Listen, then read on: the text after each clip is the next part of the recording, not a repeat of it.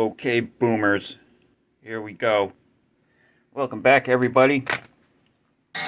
This is the part 3 video of the quest for the Holy Grail, or Holy Grail, which is Ty Tabor. Ty Tabor? Ty Tabor, sorry. I keep calling him Tabor.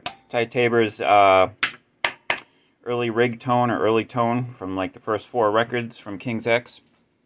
And if you haven't been playing along at home, there's basically 4 pieces to the puzzle. He's got 2 rack pieces of rack gear. He's got the Ibanez Double D 200 delay. He's got the Alesis MIDI Verb 2. And then part 3 is he uses a 1980s Fender Elite Stratocaster, which has, I believe, active treble and middle boost. We examine these mysteries to determine, are they bullshit or not? So, the first 2 videos, we did what normal people would do and just go out and bought the gear that we needed. But that's not really what this channel's all about. We like to build shit and fix shit. So instead of buying a Fender Elite Stratocaster, I did a little research on the interweb. And if you go here,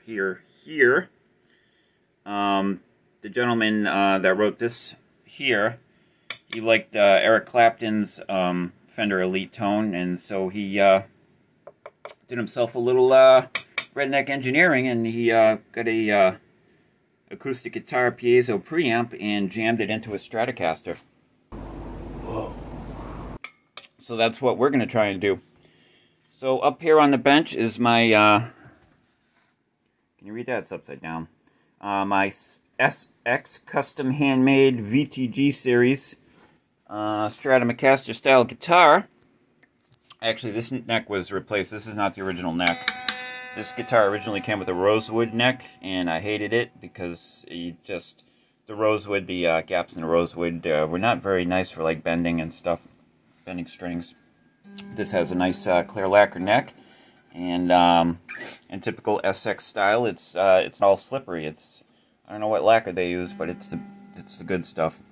Our bullshit team has unearthed spectacular new evidence, which suggests that Jack the Ripper was, in fact, the Loch Ness Monster.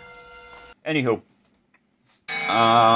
yeah, so we got ourselves a acoustic piezo little thingy here. We're going to tear this sucker apart and see if we can't jam it in there and hook it up and make it work. So, yeah, that sounds interesting to you, and I'm not sure why it would, but if it does,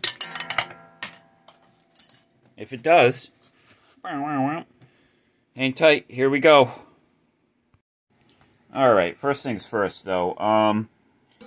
When I replaced this neck, it didn't have a nut on it, and also the skunk strip was pushed out here. It came loose and was pushed out. So the repair for this down here at this end, it was starting to come apart, even though it's not focused. Filled it with some super glue and then clamped it down with a couple of pieces of wood and a C-clamp, and yeah, she's all back to normal. That's all working good. And then a little wet dry sandpaper there, and yeah, you'd never know.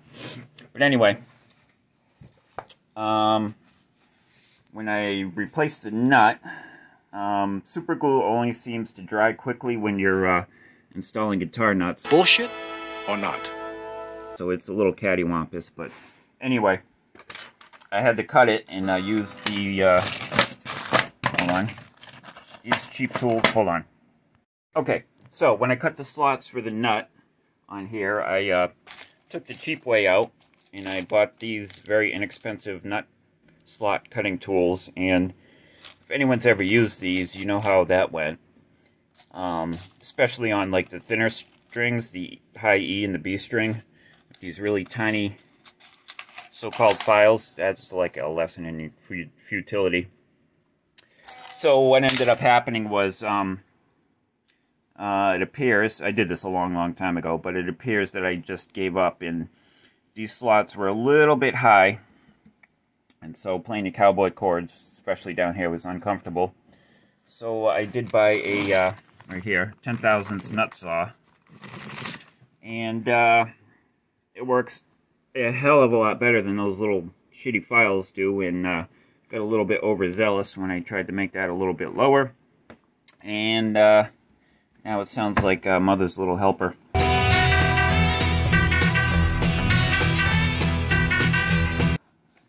So, I really do not want to install a new nut and cut new slots for all the strings. So, put a little super glue in there the other day, and hopefully that'll be good enough for now, because, yeah, that's not what we want to be doing today. This is what we want to be doing today. So, I'm going to do that. I'm going to check all the frets on the fretboard before I replace the strings, because, I just replaced the strings on the Telecaster and found out that the, 18th fret is completely dead because the string's hitting the 19th fret. So, you know, it would have been nice to know that before I replaced the strings, because I would have addressed that. But anyway, blah, blah, blah. So, normal setup stuff. And then, let me do that, and then we'll get on to the fun stuff here. Yep, so of course this happened. But I think the super glue temporary fix is good enough. She's not sounding like a sitar anymore, so that'll do for now. And then on a string change in the future, we'll replace the nut. But all right, let's see how this is gonna go. Oh yeah, I also checked the neck relief, and the truss rod needs a little crank, but yeah,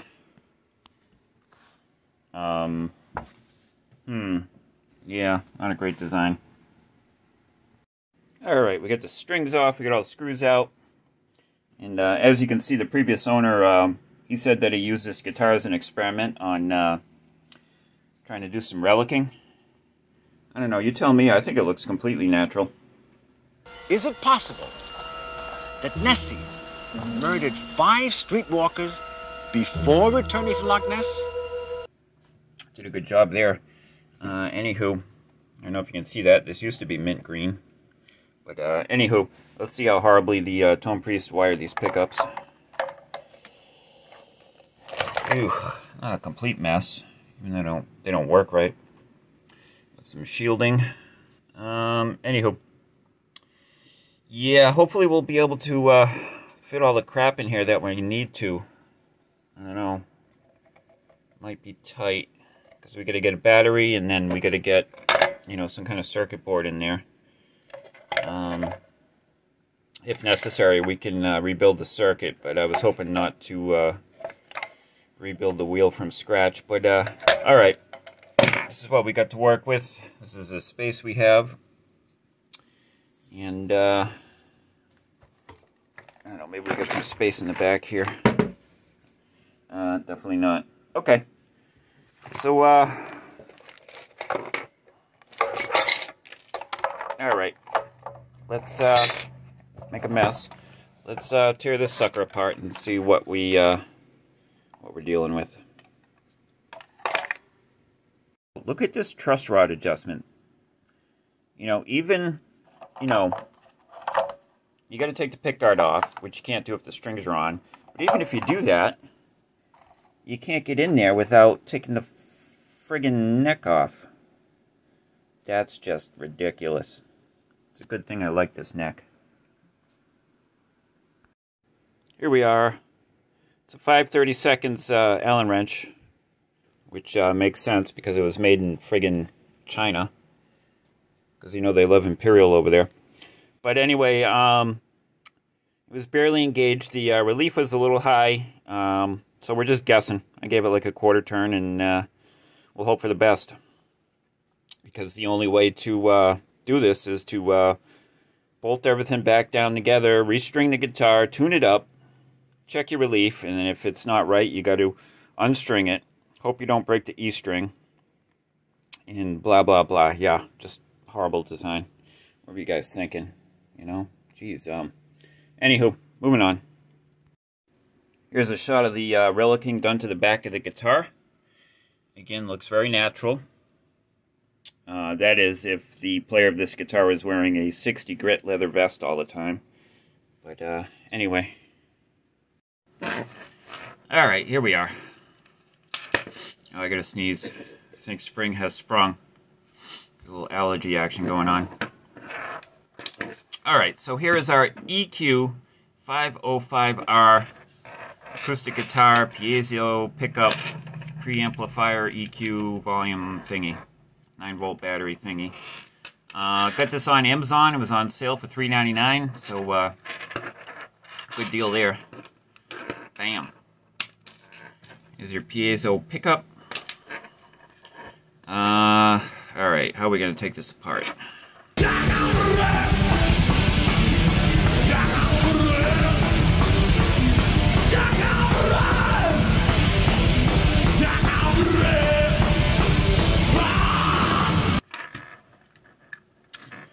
So the plan is to not use sliders, or basically all we want is the circuit board out of this thing. See how that works. And the sliders will be, instead of using sliders, we'll go to the tone knobs on the Stratocaster. But before all that, we got to get this thing apart. Let's see here. And hopefully we can get this to work. Spoiler alert, if you're watching this video, it did work. Alright, there's that. How do you come out?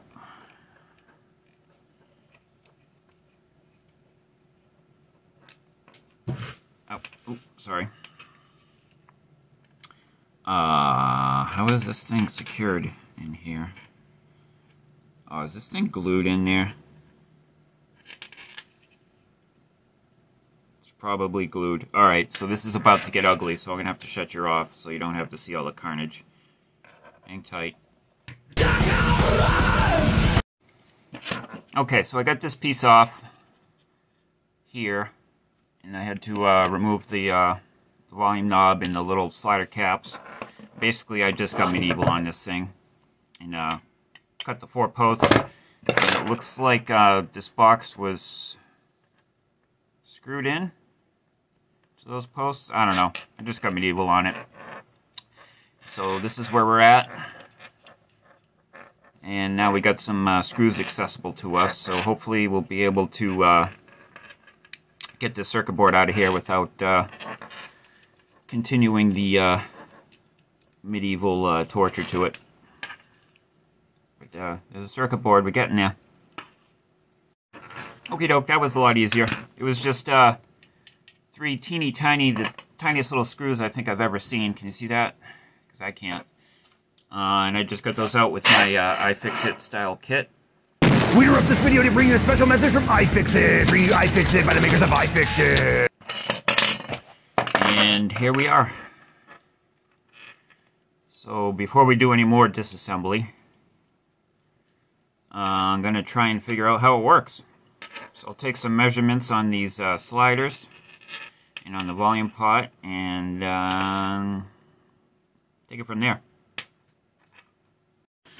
Alright, next step, we need to extricate these sliders. So we're going to use our solder sucker and a hot soldering iron to hopefully do that. So here we go.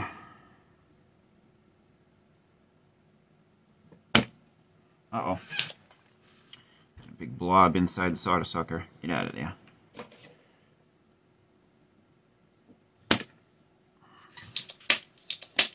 This thing is filthy.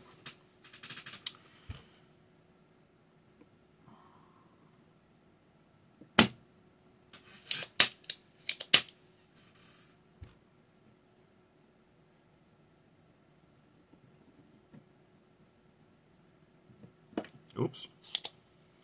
She wasn't loaded.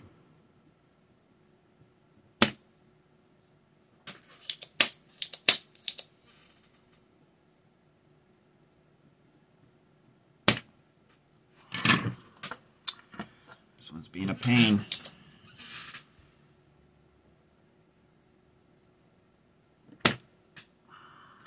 What? Oh, okay, we got it. We got it. There we go, one down.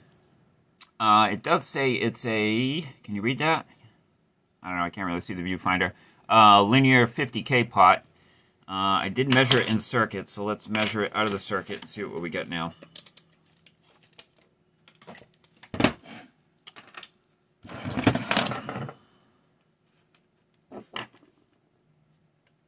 Yeah, 50K. So that the reading was off because it was in circuit. So, all right, new information. We're trying a new thing around here. We're trying to do accurate information.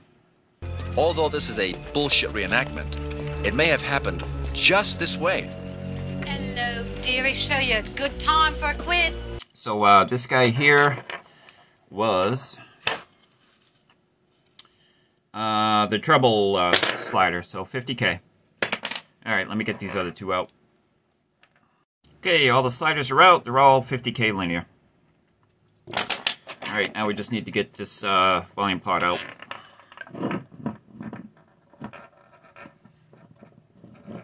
Hopefully it won't be too much trouble.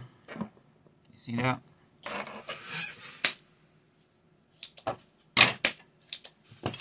Here we go.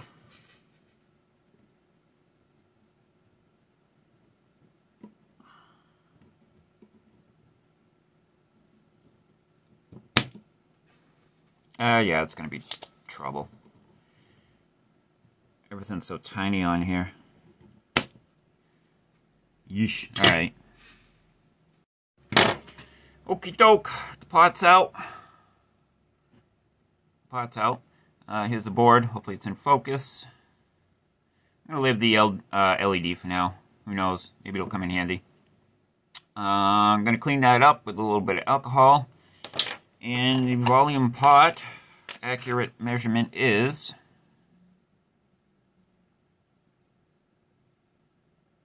looks to be a 20K. Yeah. You can see for yourself.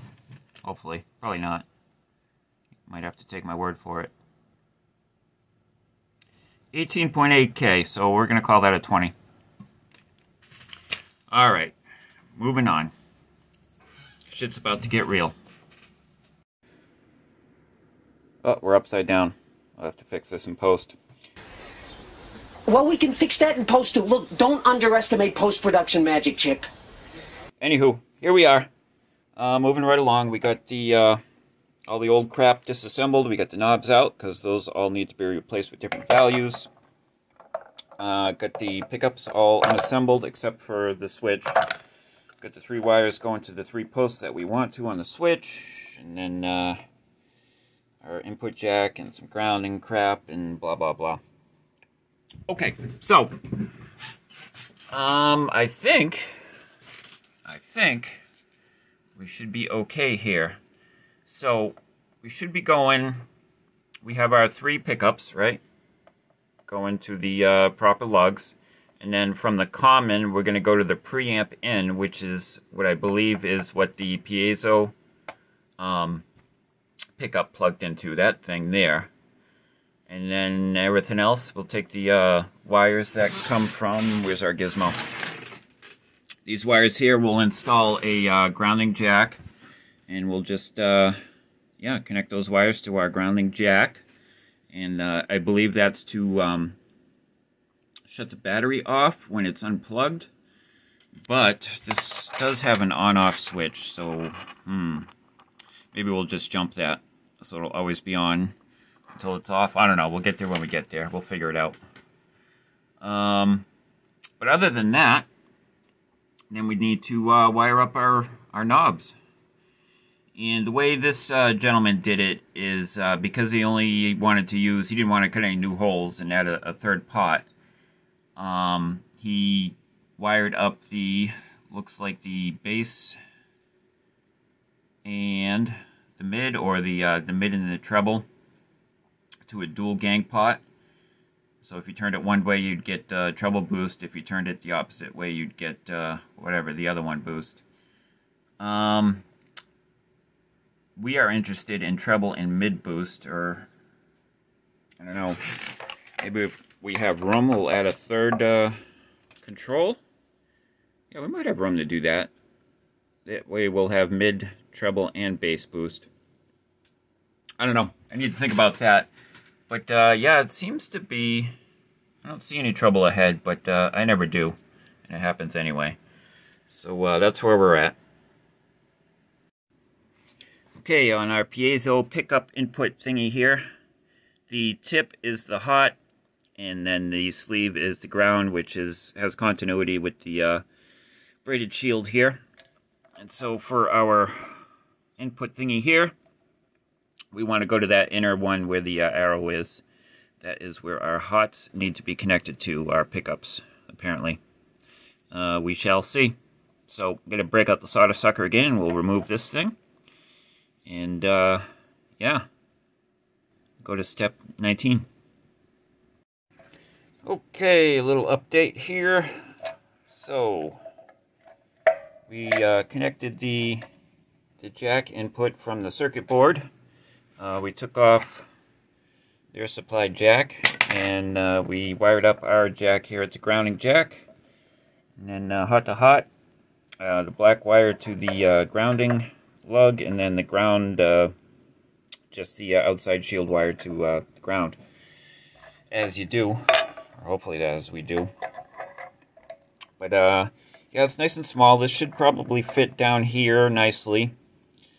The other problem is getting access to the battery. We're going to have to find a place for that.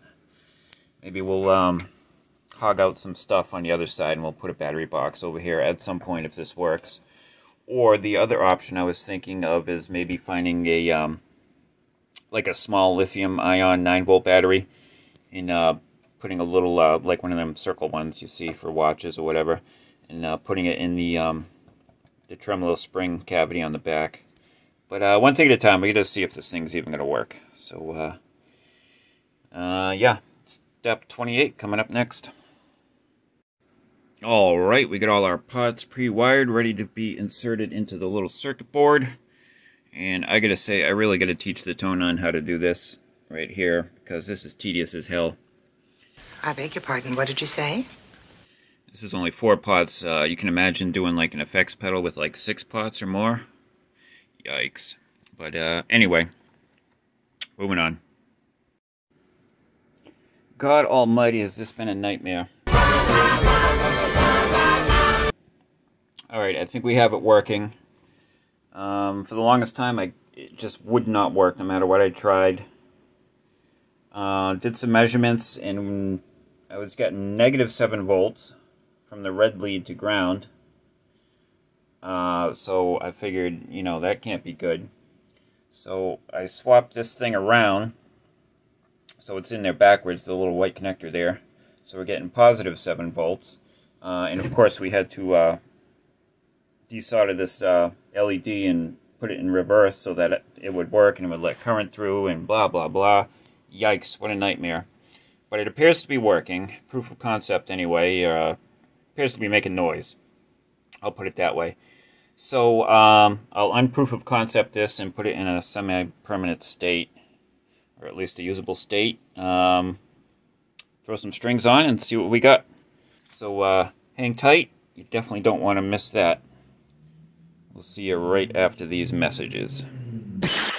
Young lovers of any age will cherish this timeless collection of the world's most romantic ballads. And if you act now, you'll get free this bonus album, Don Simmons, Down and Funky.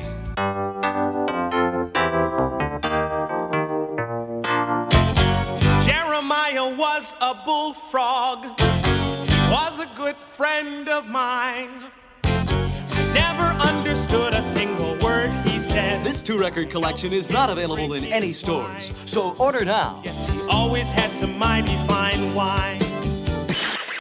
Alright, I think we're making progress here. Got all the knobs in. When I first jammed this into the cavity, it put a couple screws in, it stopped working. Pulled it all apart again, and one of the surface mount capacitors popped off and took pads with it. You can see that. So I had to go in and figure out where I could put in a electrolytic capacitor that I had. I don't know, where is it? Yeah, this guy here with the green wire. Yeah, I had to put that sucker in, put the circuit board up to a light and find the traces to see where it went from and to and all that, blah blah blah. Alright, good. It was sort of working again. Put it all back together, it stopped working. It's like, what the hell, Gus? tore it all apart. The LED wouldn't turn back on again when you press that button. I don't know what that button does. I think that might just be a battery checker. But, because when it does work, it works regardless if you press the button or not. And the LED only stays on while you're actually pressing the momentary button. But anyway, LED wasn't working. I was about to give up on this thing like 16 times, but LED wasn't working. Tested voltages, and then we're at negative voltage again. It's like, what the crap, Gus? So I, just for shits and giggles, I popped the LED out, reversed it again to the way it was, put the socket back in the proper way, the way it's supposed to be, and voila! Now everything's working better than it ever has before. Who the hell knows? They should have been easy, but like I said, I was about to give up on this thing in about 3 or 4 different points in this project. It should have been very simple, but I did not, and Never give up, never surrender. Whew. Hang on there, baby. We'll get you running. Alright, in case it doesn't work after I get the strings on, I just want to document this for to prove that we climbed Everest. Yeah.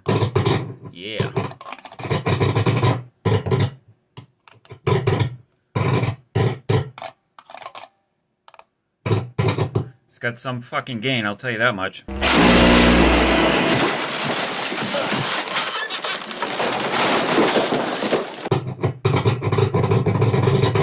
Treble, mid, and for whatever reason the friggin' bass is backwards, but whatever. And yeah, that's got some gain. That's going into the Boss Katana under my bench here, and that's in the whatever it is, the 5-watt mode, the low mode. This is yeah, this has got some serious boost on it right now. That's for damn sure.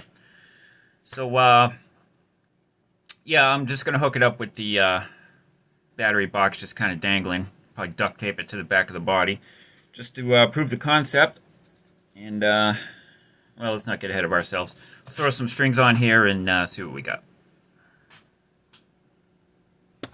Woo! Well, what do you know? It works. Still got the battery box kind of dangling. Where's that reminder of? But again, this is proof of concept. There is no using your guitar if you don't have the battery hooked up, so I think,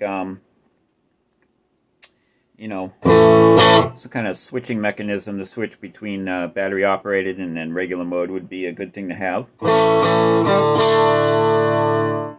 there you go. So I'm going straight into my Boss Katana that's under the bench. The speaker's pointed towards a bunch of junk, so not the not going to be the best sound recording, but after this project I'm kind of winded, and well, we'll do the best we can. Anywho, we're in the bridge position pickup. I got treble, mid, and bass all at 5, so it should be like even.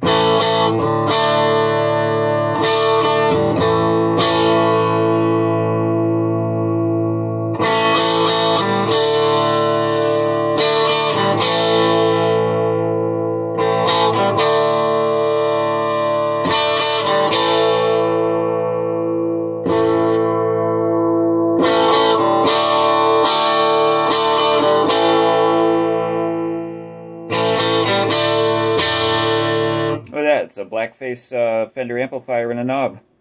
Super scooped.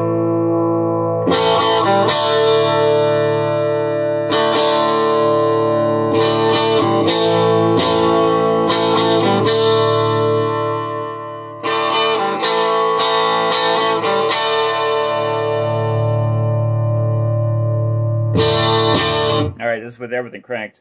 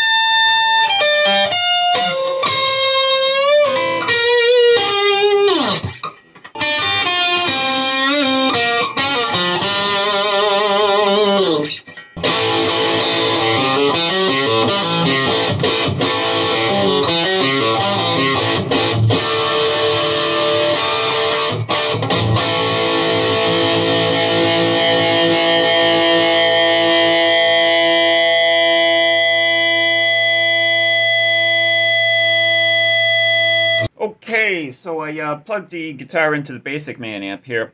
The Boss Katana is great and all, but it definitely has a peculiar sound, and I think mine's been on the fritz ever since I cranked it up to 10 and blasted it with an EP booster, but it's got some kind of weird sound in the upper mid-range area, so just wanted to be sure, and so we plug it into the Basic Man amp.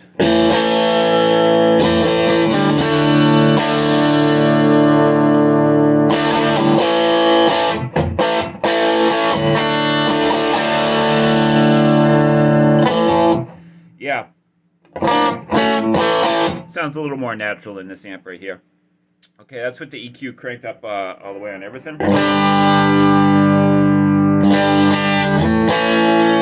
So I roll back the mid a little bit.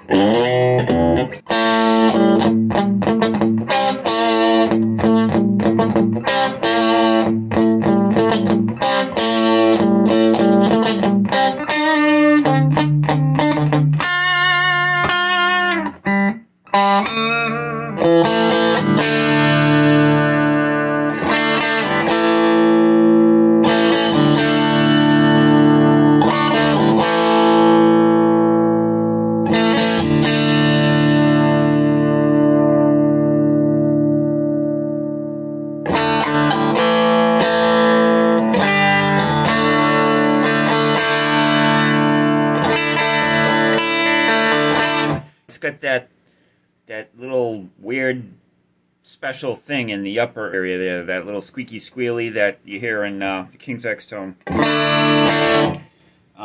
So yeah, I think this will probably, this puzzle piece right here will fit for our purposes here. Chasing the Holy Grail. Honestly, yeah, I think they just sound like active pickups with an EQ, so. Oh my, you are a big one now, aren't you?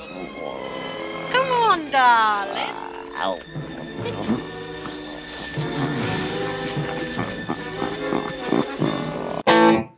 Who knew?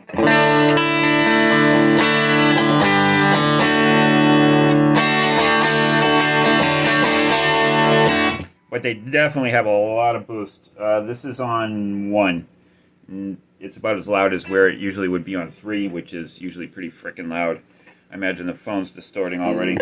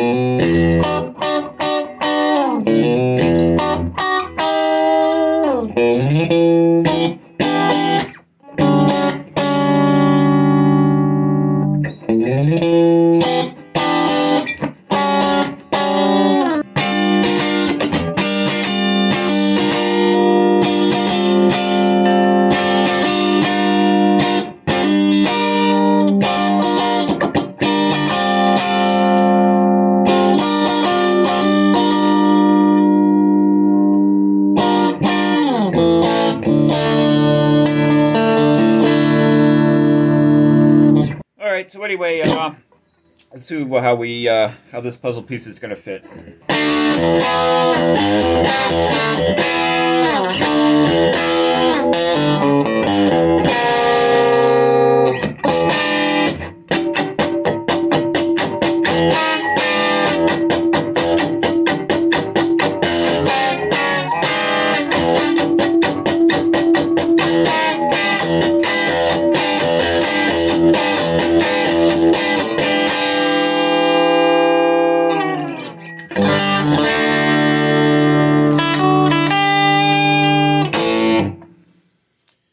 Well, there you have it. We sort of successfully did this project. And yeah, just sounds like active pickups with EQ for the most part. But I guess if you don't want to spend a bunch of money on a set of active pickups, you can go through a whole bunch of trouble and have a hanging dangler on your guitar. But definitely, I like the way it sounds, but I wouldn't want this to be my only guitar. It definitely has a peculiar sound, and it's probably not right for everybody. but it does sound pretty cool. Definitely got a heck of a lot more gain or output from the jack here. And you got the EQ, and it makes the strings feel electrified, or like they're super fat and full of electricity, if that's any kind of analogy. So I think we'll figure out a plan for what to do about the battery. Maybe we'll hog out something right here to put a little battery compartment.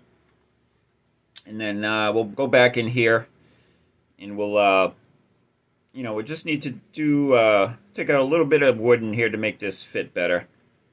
You know, because the circuit board's kind of all kitty-cornered in there, and it's just, you know, tiny little bit with the Dremel tool or a little bit of routing.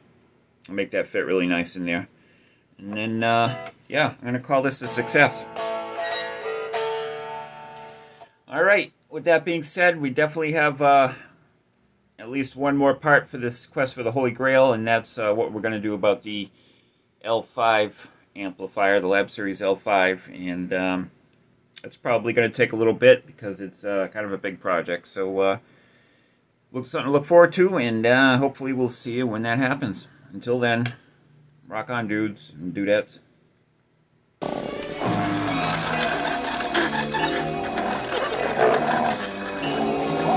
Mind you, don't you be stepping on my feet now. Ooh. Aren't you in a hurry? Now will you be careful? Not so rough. Wait a minute.